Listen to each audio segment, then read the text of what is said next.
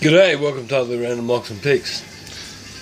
So, what do we have here? A BSC gas bottle compared to the keg King bottles that I've been using. I took some photos of this before, so it was reading about 900 psi. It says I'm using 50 and at 20 psi. Please fucking read it. There you go, 20 psi. Just an empty keg to keep the fridge door open. Over here, just sanitizer, spunding valve, and the line to the fermenter keg. Now this is where the beer's been brewed. We're pulling it up out of the keg via the spear, via the coupler obviously. Gas from this bottle here, which has got a check valve on it. Well, my check valve, so beer can't get in the fucking bottle. That gas is coming in here and it's running up to there. That's the gas inlet port. So we're running 20 psi into here at the moment, and it's obviously pushing the gas out. So what I've got to do at the moment is just watch this line, because it's nice and fucking clear at the moment. But when it gets to the bottom, well, at the start it can pull a bit of troop, which is the sediment at the bottom, and at the end it can pull a bit of troop. So you want to be able to pop that, pop that off nice and quickly. You can hear that stopped, but you'll hear it start to. Well, she's a bit wobbly.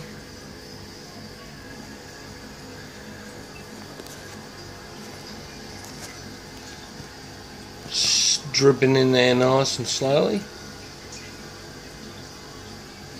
Well, it was before I fucking did that, anyway. But we'll give her a spray just for the fuck of it. And that's one thing you should do if you take it off, is give that a spray, because obviously beer comes out there in the gas inlet. And I dump it in the gas side because that's what I do. You pull it out there. You could obviously connect it to the beer post and push it in that way, but I found that it's a lot better to just drop it in. So what I've done previously is taken a bottle similar to this one full of sanitizer with this line cleaner on it, and I filled that up. I put 175 grams, 150 grams, something like that, of dextrose and boiled water in there, and then use that rather than carbonation drops. Sorry for all the so I'm just trying to explain this to someone, a friend of mine. So I did that first prior to connecting all this up. That's had findings put in it a couple of days ago, or probably on Friday or Saturday night.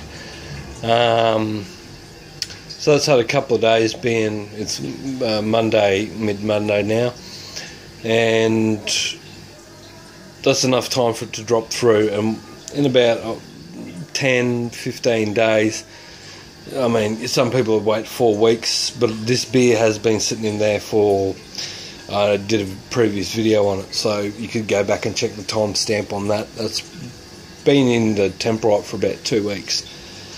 But yeah, long story short, because people do have other things to do, we've got 25 psi. If we can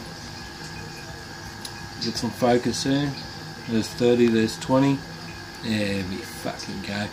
So that pressure there is what's being pumped into the keg. That pressure there is obviously what the bottle's reading. What the bottle allegedly has in it.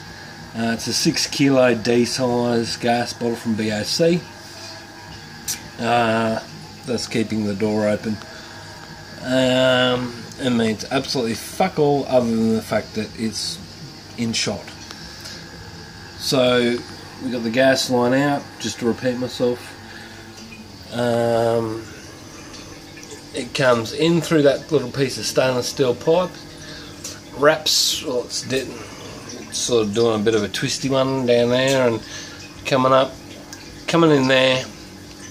So that 25 psi is on top of this keg, obviously, and it's pushing the beer out through this line at 25 psi. Well, I assume 25 psi because I don't have a gauge on it to measure. Otherwise, the fucking beer would end up in the gauge, and the gauge would be fucked. But yeah, this is essentially closed pressure transfer, as I've shown before. And what we'll do, I can't show you at the moment because the tap's on another keg, but I'll pop a tap on that.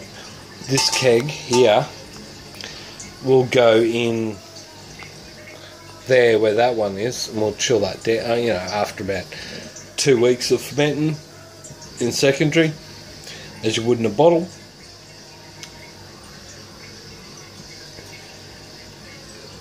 Fucking dead Kennedys in the background. What am I trying to say?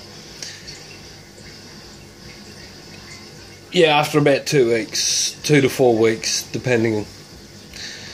It's got 25 psi on it, so it's carbonating, and it's also got the 150, 175 grams of sugar for secondary ferment, which you'd otherwise put in the Tawley bottles. So you might use 2 of those little cubes, two of those little sugar cubes inside a bottle. So being 45 litres, you work it out to be about 100, and they're about 2 grams a piece. So thinking about that, with about 40-45 litres, that pumps you up to, you know, around the 100-200 gram mark. You just, it's a bit of a guesstimate, bit of a previous experience.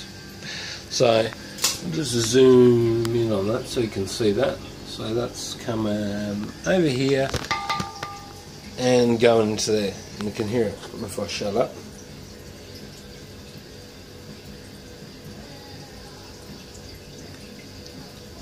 So it's just filling up through the gas port, and just before it starts to blow thick murky shit through that, or when it, just as I see it coming through, I've got, basically I'm sitting on the chair, so I'll pop that off and the job will be done. Then this guy here goes where that fella is.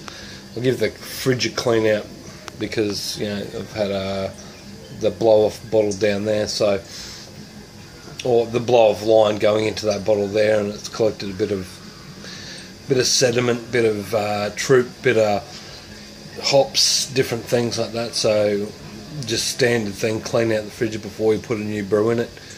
And yeah, not a shitload else to say really, but this fucking works a treat. And when done in these, gives me about 4 weeks worth of fucking beer. So, you know, that includes pouring jugs of beer for when mates and friends come round. So it's definitely worth it. I just wish I had fucking 2 of these. And I actually saw the bloke who gave me this fridge the other day in a home brew shop. I won't name names, but thank you, bloke. So, what was my fucking point? Yeah, it's a small world and a small town.